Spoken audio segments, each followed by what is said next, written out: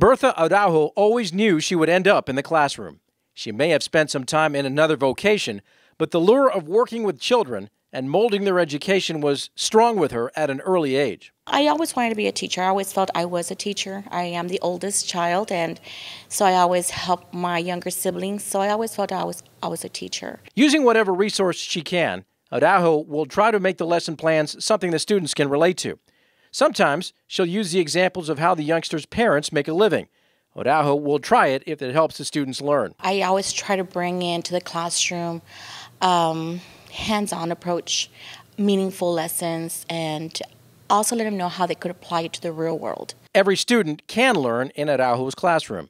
Students who struggle are given the attention they need, including one who climbed the mountaintop and learned to read. It was rewarding to see him read, to hear him read, sound out those words and read. And we were all excited. The children around him were excited.